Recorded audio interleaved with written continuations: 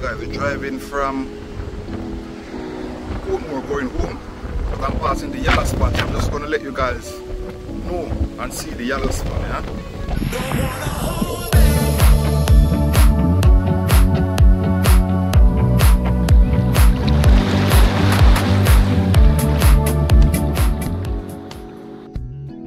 The Yallahs Ponds are to be found at Yallahs Point, southeast of the town of Yallahs in St. Thomas.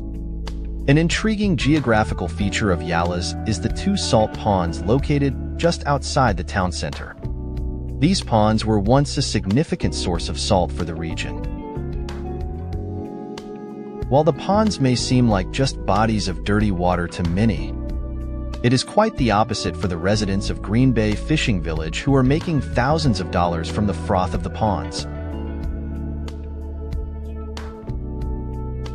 Due to evaporation, the water in the ponds is extremely saline, at times recorded as being 15 times saltier than the seawater.